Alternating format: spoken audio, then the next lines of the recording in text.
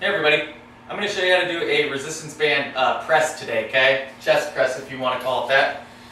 So you're going to take your bands. Once again, we're going to stagger our stance, okay? And from here, we need to get those bands nice and tight. From here, breathe in, contract the core, contract your abdominals, get a lot of stability going. You don't want to be moving around on this. Now, with our arms slightly tucked in a little bit and not going too far past parallel with our body, we're going to think about pressing, okay, and squeezing the chest at the bottom. Now, when we let them back up, we don't want to let them fling back up like that and then back out like that. So we control them.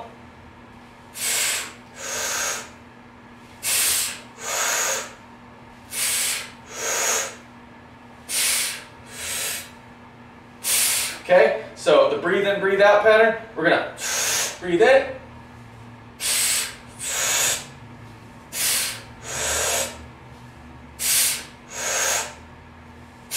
Okay, so strong squeezing of the chest at the front end of that, okay, the end range of motion, controlled on the way back. Don't let it bring you all the way back here. You can just come to right here, create a lot of tension in your back, get your back nice and big. You want to be having a lot of stability back there so it's not throwing you around like that. And then from there, we're going to,